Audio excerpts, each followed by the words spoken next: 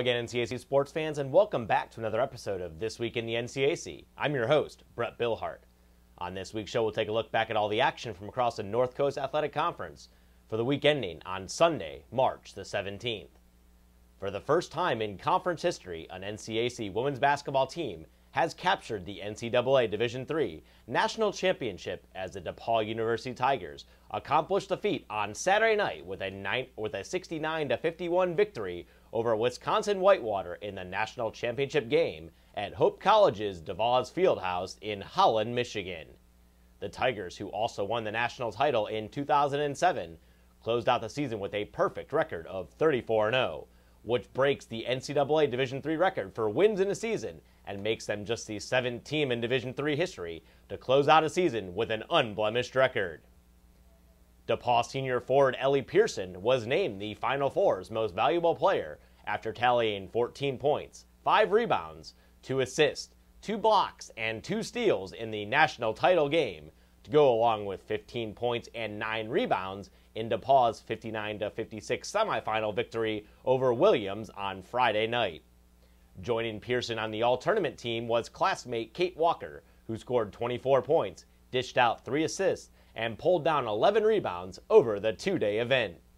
The NCAC congratulates head coach Chris Huffman and the entire DePaul women's basketball team on winning the 2013 NCAA Division III Women's Basketball National Championship. Additionally, in basketball, the College of Worcester men's basketball team saw its season come to a close on Saturday night with a 70-63 loss against Cabrini in the third round of the NCAA Division III men's basketball tournament. And keeping national championship competition on our minds, the 2013 NCAA Division III Swimming and Diving Championships will be held this week, March 20th through 23rd, at the Conroe Natatorium in Shenandoah, Texas. A complete conference-wide preview with more details on the national meet has been posted on the NCAC website. Let's begin this spring portion of this week's show by recognizing our weekly award winners for outdoor track and field. On the men's side, only one award winner was selected this week for sprint and hurdle events, and that honor went to Ohio Wesleyan freshman Adam Turner, who posted a time of 22:60 in the 200-meter dash and a time of 51:20 in the 400-meter dash to pace the Ohio Wesleyan men's squad at the Shamrock Invitational hosted by Coastal Carolina. The first women's award for distance and middle distance events went to Ohio Wesleyan senior Emily Johnson, who finished 14th overall in the steeplechase to lead the OWU women at the Shamrock Invitational. The weekly award for sprint and hurdle events went to Ohio Wesleyan freshman Sarah Johnson, who posted times of 15:52 in the 100-meter hurdles and 107:68 in the 400-meter hurdles at Coastal Carolina. And finally, OWU accomplished the clean sweep on the women's side this week as senior Hannah Benzing took home the award for field events. Benzing posted a 4th-place finish in the hammer with a throw of 158 feet, 4 inches, and also added a 12th place showing in the discus with a heave of 134, 10 inches. NCAC track and field squads continue action this weekend with numerous teams traveling to out-of-state events. Shifting our attention to the diamond, let's now break down NCAC baseball and softball action from last week. In baseball, Denison, Ohio Wesleyan, and Worcester all opened up the 2013 season at the Snowbird Classic in Port Charlotte, Florida. The Battling Bishops and Fighting Scots both posted 4-3 records in the Sunshine State, with Worcester posting victories over Mount St. Joe's, Salem State, Wheaton, Illinois, and Wheaton, Massachusetts, and the Battling Bishops knocking off Baldwin Wallace, Wheaton, Illinois, and Mount St. Joe's twice. Worcester got 2 strong pitching performances from senior Keenan White, who went 2-0 last week after compiling a 2.40 ERA with 19 strikeouts in 15 innings of work. The Southpaw went 6 innings in a 13-8 victory over MSJ on Monday, and then threw a 9-inning complete game with a career-high 12 strikeouts in the 8-2 win over Wheaton, Illinois on Saturday. White was named the NCAC Baseball Pitcher of the Week for his efforts. Kenyon wrapped up its 2013 spring break with a 4-1 record in Fort Myers, Florida last week. The Lords were led by this week's NCAC Player of the Week recipient, Jesse Weiss, who posted a .600 batting average with 1 double, 1 triple, 7 runs scored, and 9 RBI in 15 official at-bats. In addition, Weiss was hit by a pitch once and drew 7 walks to register a .708 on-base percentage. And now let's shift our attention to the softball diamond, where 5 league squads competed in Florida last week. Ohio Wesleyan highlighted the week's action by going 7-3, while Denison posted a 5-3 record, Worcester was 5-5, Kenyon was 2-2, and Allegheny was 1-1. Ohio Wesleyan jumped out to the early season success, thanks in part to the production from this week's NCAC Softball Pitcher of the Week award winner, Amanda Barker. Barker posted a perfect 5-0 record on the week, including a complete game shutout with 12 strikeouts against Nichols on March 15th. In 26 2/3 innings of action last week, Baker struck out 32 batters and held opponents to a .204 batting average.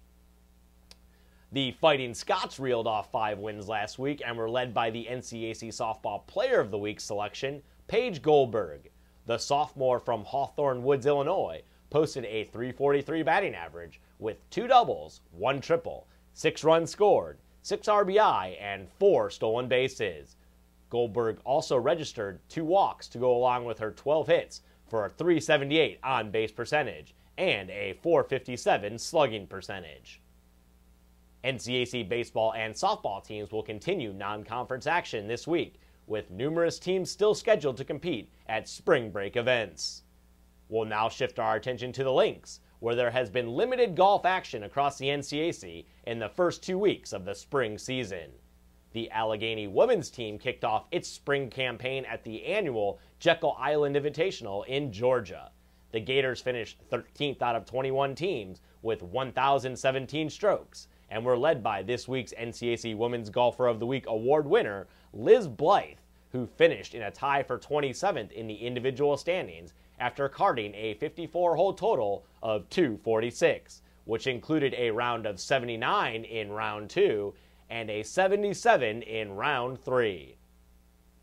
The weekly award for men's golf went to Wittenberg junior Jack Euchre, who led the Tigers to the team championship at the Members Invitational at the golf club at Indigo Run in Hilton Head, South Carolina. The Tigers posted 309 strokes to claim team championship title, while Euchre tied for medalist honors with a 75. Other action of note from last week was the Denison men's team winning the Myrtle Beach Shootout with 313 strokes, and the Ohio Wesleyan women finishing second at the Adidas Intercollegiate in South Carolina with a 2-day total of 766.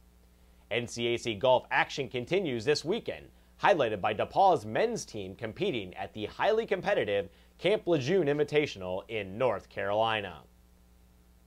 Let's now turn our attention to the tennis courts, where numerous league squads competed in Hilton Head, South Carolina last week. The Denison men's squad completed its spring trip with a perfect 4-0 record, including 3 wins last week against Rhodes, Bridgewater, and Dickinson. DU sophomore Grant Veltman was named the NCAC Men's Tennis Player of the Week after posting a perfect 6-0 record. Veltman recorded 1 win at number 1 singles, 2 wins at number 3 singles, and 3 victories with teammate Juan Guerra at number 1 doubles. Allegheny kicked off its spring schedule in Hilton Head on St. Patrick's Day with a 7-2 triumph over Millersville, while Wabash also posted a pair of home wins on Saturday against Hanover and Cornerstone. In women's tennis, Oberlin earned a pair of 7-2 victories last week against OAC opponents John Carroll and Ohio Northern. Women's senior Farrah Leclerc was named the Women's Tennis Player of the Week after combining for a perfect 4-0 record. In number 1 singles, she won against JCU 6-0, 6-1 and against ONU 6-1, 6-2. She then posted a pair of doubles wins with partner Grace Porter. Worcester won 2 of its 3 matches in South Carolina last week, defeating Edgewood 5-4 and Lake Forest 6-3. The Fighting Scots were led by senior Lauren Gillis, who was perfect in singles matches and went 2-1 in the number 2 doubles position. The Allegheny and Worcester tennis squads will continue competition in Hilton Head this week, while the DePaul men and women open their spring trip in California on March 24th with a neutral site match against Williams at Pomona Pitzer. And finally, we'll close out this week's show with a quick look at NCAC men's and women's lacrosse action from last week. In men's action, Denison head coach Mike Caravana picked up his 200th career win in the Big Red's 17-4 victory over Center on Sunday. Additionally, Wittenberg picked up a thrilling 9-7 comeback win over St. Vincent on March 16th. Tiger freshman Andrew Fuss earned NCAC Men's Lacrosse Player of the Week accolades after netting the game-winning goal in a late fourth-quarter rally. The freshman attacker from New Albany, Ohio, finished the contest with 4 goals and 1 assist for 5 total points to go along with 2 ground balls. NCAC men's lacrosse play begins this weekend as there are 4 conference tilts on the schedule for March 24th, highlighted by DePaul hosting Hiram in the first ever NCAC men's lacrosse game for both squads. In women's lacrosse, DePaul earned the first win in program history with a 26-6 victory over Wilmington, while Allegheny held off St. Vincent for a 12-11 victory on March 14th. The Gators got a strong effort from this week's NCAC Women's Lacrosse Player of the Week selection, Jacqueline Morrow, who tallied a career, season, and team-high 6 goals in the non-conference victory. In addition, Worcester freshman Ellie Hudson-Heck led the Fighting Scots to their first 2 wins of the season with a 5-goal effort in a 13-8 win over Washington and Jefferson and a 2-goal, 2-assist performance in their 18-5 win over Teal on Saturday.